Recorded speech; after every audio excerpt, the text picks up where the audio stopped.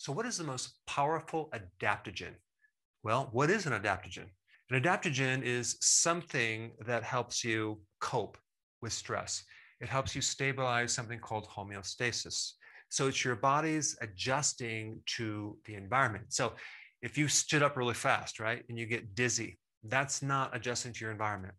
Your body should be able to quickly shift your blood pressure and shift the blood up into your brain so you don't pass out.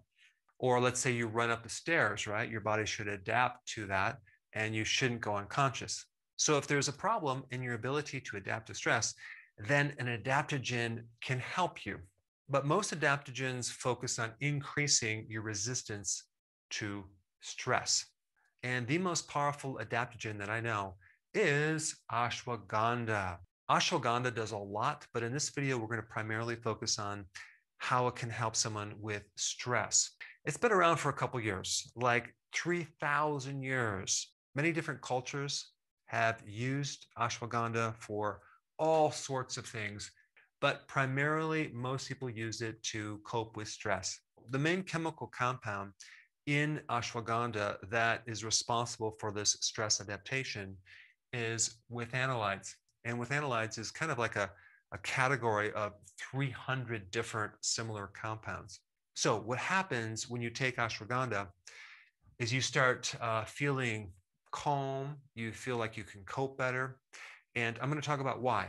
Number one, it helps to modulate or control something called the HPA axis, this communication between the hypothalamus, pituitary, and your adrenals. Okay, so let's say you experience stress, right? So stress is received by the body, and the hypothalamus is like the owner of the football team that sends the message to the coach, which then sends the message to the quarterback to give the play out to get everyone on the same page.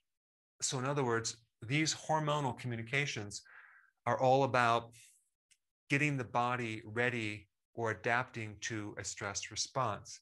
And then once the hormone does its job, adapting the body to stress, then a signal is sent back, turning off this mechanism. And this is the problem with chronic stress. That message never comes back to turn things off. And so we have this chronic elevation of cortisol. Now, what's really cool about ashwagandha is it can help to turn off cortisol and another hormone called DHEA. Now, when I talk about turn off, I'm not talking about completely, I'm talking about reducing it to a certain amount. And so ashwagandha in various studies, I think there's like roughly about 41 different studies just on stress alone, but there's a lot of other studies on a lot of different aspects of what it can do. But in this one study, which I'm going to put down below, it can help reduce cortisol and DHEA. Now, the thing about cortisol, cortisol does not cause you to be stressed out. Sometimes people say, boy, my cortisol is too high, it's stressing me out, or my adrenals are overactive and it's stressing me out. No, it's the stress that's causing the adrenals to pump out more cortisol. Cortisol is there just to adapt your body to stress. It's doing its job. And the problem is, if you're under sustained stress, it's just not very healthy to have your body in this state. So let's just take a peek at what cortisol does. Okay, this is just some of the things that it will do. Number one, I already mentioned this, it responds to stress. It doesn't cause stress. It's just adapting your body to a stress state. So the first thing it's going to do is going to increase your blood sugars, okay? This is called the flight or fight mode. It's a stress mode. Like if there was a lion chasing you, you can either fight them or run away. So it's quick energy, it's increase or mobilize your blood sugars. The problem with chronic stress is that sugar then will trigger insulin and convert to belly fat and a lot of other problems like high triglycerides, high cholesterol, and also it can burn out the pancreas and even cause diabetes if there's enough of this cortisol being pumped out.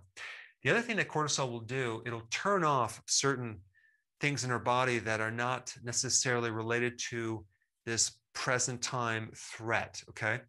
So it temporarily turns off your immune system. So it just shuts the thing down. This is why people take prednisone, for example, which is a synthetic cortisol for anything inflammation, autoimmune diseases, allergies, poison ivy, skin problems, lung infections, et cetera, et cetera. So the immune system is temporarily put on pause, okay? The other thing that cortisol will do is it decreases the sensitivity to insulin. Now, this is not a good thing. We want insulin very, very sensitive so it can regulate your blood sugars. So if it makes insulin less sensitive, it actually creates insulin resistance. What your body's trying to do is trying to prevent tissues from using glucose. So it's trying to conserve and use that glucose for energy. Now, it also will increase sodium and water retention. This is why when people are stressed, they're just like a fluid-filled sack, especially in their ankles. At the same time, it increases potassium excretion. So your body is getting rid of potassium and retaining sodium. This is why when you're under stress for a period of time, you become even more potassium depleted and you hold on more sodium. So this is just another reason why potassium is so important during a stress state. So, but what do people do when they're stressed? They eat salty, crunchy carbs, right? Like potato chips or other chips, things like that. What are they doing? You're increasing more blood sugar and more salt retention. When cortisol goes up, we also get a spike in gastric acid. So you may find that your stomach has like acid reflux or just heartburn. And if stress goes on long enough, that can irritate and create inflammation in your stomach, and that's called gastritis. This is one of the reasons why stress can actually create an ulcer and actually damage in your stomach. But not just in your stomach, it can also damage the brain. So chronic stress can actually cause some major damage to your hippocampus. So then you start losing memory and the ability to learn and your cognitive function. All right, let's go back to this right here. So ashwagandha can lower cortisol to a certain degree, as well as DHEA. What is DHEA? It's kind of a precursor for cortisol and other hormones. So this is elevated during stress. And guess what? Ashwagandha actually can help lower this, which is a good indication that your body is less stressed. If you have a lesser amount of DHEA, that's still within the normal range, and you have a lesser amount of cortisol. So based on this study, which is a double-blinded placebo test, they found lower AM cortisol, so lower cortisol in the morning. There was also lower DHEA in the morning. There was a slight increase in testosterone because stress does shut down testosterone. So the fact that it raised is a good thing. Also, ashwagandha increased endurance, okay? So you can go longer when you exercise. It increases strength, okay? Because one of the things that stress does is it makes you weak. And ashwagandha is really good for someone that feels weak after stress. Like, let's say, for example, you had some immune infection and you're trying to recover from that and you feel really weak. Ashwagandha is a really good thing to increase the strength.